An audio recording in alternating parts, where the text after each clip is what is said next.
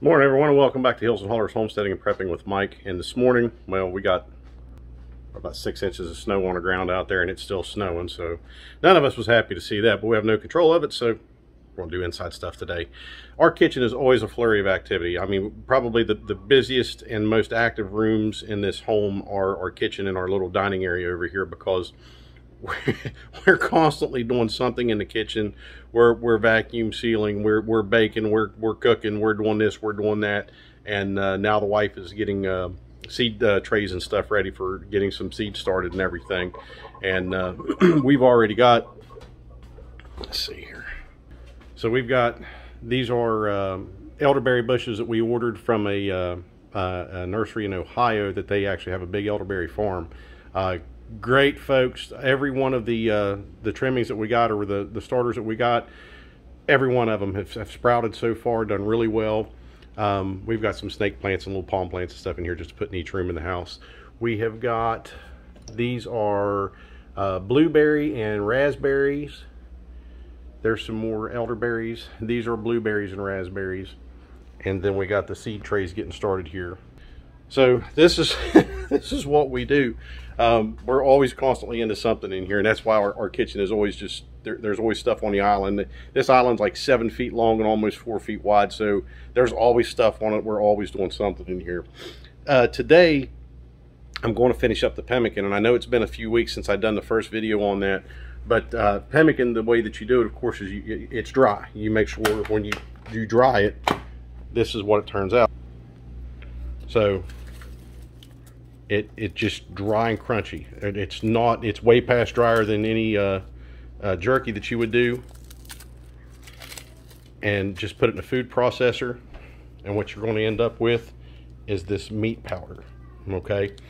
And that's all you do to it. Don't season it or anything until you're done with this.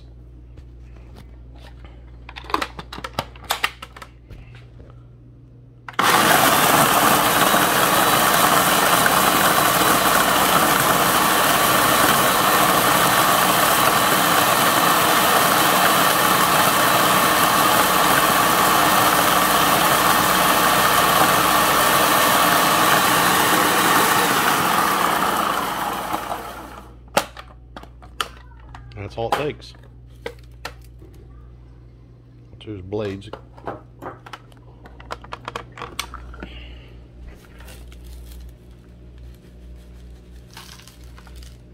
All right.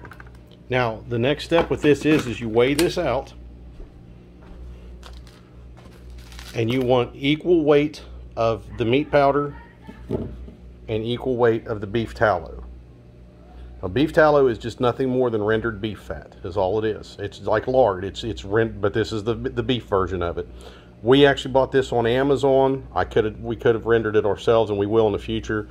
But this was grass-fed, grass-finished beef tallow. And what we're going to do is we'll take this, and I'll render this down a little bit to get a liquid, and measure out equal portions on weight.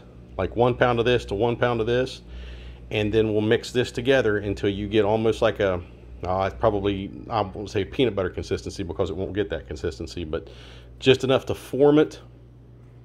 And what you're going to do is you want it to bind. Okay, that's going to be your binder, and it's going to bind together. Now, I can add seasoning to that, and typically what I would do is, this is one of my favorite seasonings for steaks and stuff. So I can do this, or there's another one that this Dave's famous steak and burger. This stuff is fantastic. So I love this stuff too. So I may do a little bit with each of those. And then of course I've got the blueberries that I dehydrated. I just bought blueberries at the store, and I dehydrated them here at the house. And I'm going to do just a little bit with this, because anytime that you add something other than the meat and the tallow to this, it has the tendency, it has the potential to not have as long a shelf life. So by adding, even just by adding blueberries, and I'm going to vacuum seal this. You don't have to do that. You can put it in just Ziploc bags, but I'm going to vacuum seal it, and that way it's going to keep longer. I may eventually eat some of this at first to see, you know, kind of what it tastes like, but ultimately this is going to be our part of our stores and stuff like that, our fat stores or our food stores, because of the good fat, protein, and everything that's in it. And the blueberries are just for flavoring. Some people do nuts, they do blueberries, they do different kinds of fruits and stuff. I'm not going to do that because that has the potential to go bad sooner and kind of decrease its shelf life. So we're going to do this. I'll pop a couple different videos on here today. They'll be short videos because there's a lot I want to get done in the house today and stuff, because the weather's just going to keep me from going outside and doing a whole lot, anything productive anyways. So I'll do a couple short videos and load them up on here today. But since the last time, it's been several weeks. This pemmican's been the meat's dry, so it's preserved. There's no chance. I've had it sealed up, so there's no chance of bacteria and stuff to grow in it, so it's fine. And I'm going to get it portioned out, and I'll add those videos here later. But this is going to be number 2, and then the third series will be the finished product and everything here. And then we're going to see what else we can get into today. So short video today for now, and then a couple more to follow later. Pemmican series number 2 here, and we'll get her done and get the video up. Take care, folks. Keep prepping, and God bless.